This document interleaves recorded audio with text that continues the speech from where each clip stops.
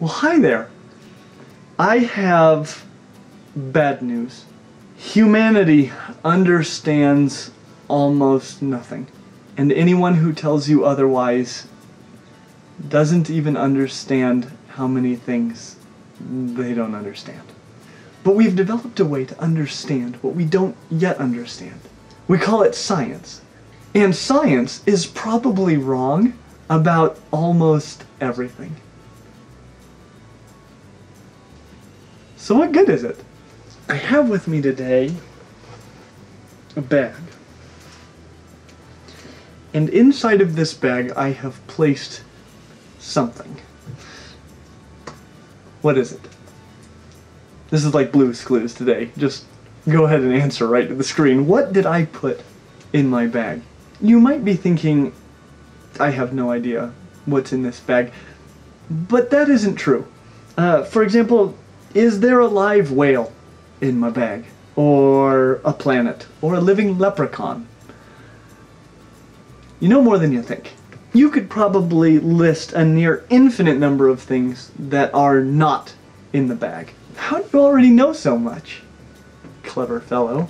Or lady fellow. But, of all the things that could be in the bag, how confident are you that the one that you picked is correct? Are you even certain that the things you assume couldn't be in the bag really aren't in the bag? Maybe I have a shrink ray, or I just caught a leprechaun. You can't know for sure. So how could you become more certain about what I have placed inside of this bag? Well, you'd probably need more information, more evidence.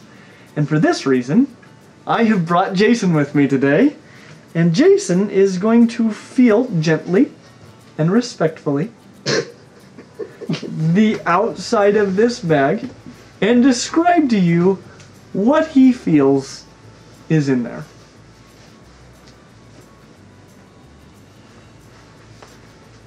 Alright, would you like to now describe? Honestly, I don't know. It feels circular. There's a hole or a center. Should I pick it up? No, I should not pick it up. There's ridges, and there's like an indent on the sides. It's like a coil. It feels coiled. Something coiled. Alright, that's been excellent. It feels alive. Just kidding. I don't know. Now that you've heard this, what's in the bag? Go ahead and shout it out. Are you more or less confident than you were before about what I have placed inside of this bag? Are you certain about what I put in the bag? Alright, I'm going to give you a little more information. And for this, Will has enthusiastically accepted the opportunity to feel without looking what is inside of the bag by placing his hand inside of the bag for science. Be gentle. Something in there. It's not gonna bite me, is it? I don't know. Super You're gutsy. What does that mean? Nothing. I just feel cloth. I just need to go further in. It's hard. I think it's a whip. Okay. Feels like plastic or a lizard tail. And it's coiled. Okay, now that you've heard this,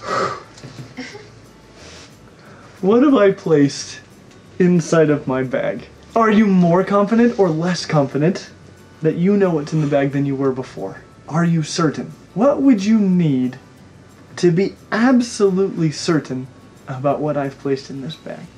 And what color is it? Let you think on that one. This is science. Science is a methodical search for the truth that draws the most reasonable conclusions it can from the available evidence. If we had all of the evidence, then we wouldn't need science. Because we do not have all the evidence, as you've just experienced, we have to work with incomplete evidence. The more evidence we have, the more confident we become that we've figured out the truth. But we're never absolutely certain. There could always potentially be some piece of evidence yet to be discovered that's still out there that would prove that everything we thought we knew was false. Thus, claiming absolute certainty about anything isn't science. That's called dogma. Some people view the fact that science is always changing with new evidence and it's never absolutely certain as a weakness. And it does feel good to be certain. It's hard to feel comfortable with uncertainty. Unfortunately, absolute certainty is a feeling reserved for people who don't even know how little they know. Science is also limited to things for which evidence can be collected. This is why, for example, we can't use science to determine if there is or is not a God, or whose system of morals is actually right. How would you test these questions? Science doesn't claim to know. If you had to place a bet on any conclusion of science, it would be a safer bet to say that what science thinks is not quite right than to think it's perfect. However, what you will discover is that the conclusions of science are generally much closer to the actual truth than any other conclusions out there regarding the same questions. They fit the existing evidence that we have, and new evidence, as we discover it, will probably refine them further. We might need to make little tweaks. They could even prove that everything we thought we knew before was false. But there's also a very good chance that future evidence will be similar to what we've already found, and will only help support the conclusions that science has already generated. Each new piece of evidence that we find gets us just that much closer to the truth. Is a conclusion based on incomplete evidence always right? No. But is it more likely to be right than a conclusion that's not based on evidence or that ignores a considerable amount of evidence? You bet. We still understand almost nothing, but thanks to science, we're understanding a little bit more all the time. And I think that's pretty rad. If you have any questions about science, or you'd like for us to make more videos about science in the future, please comment. Please let us know how you like this video. And as always, like and subscribe, and we hope to see you real soon. Well, hi there! Haha! Oh boy! We have got a great video planned for you today! About almost everything. I'm sorry. Science. Sorry. Oh, jeez.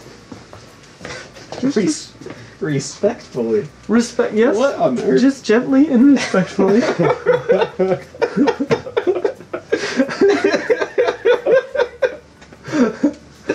I'm super nervous. You gonna show us? No. This is ridiculous. Whoa! He's so fragile. I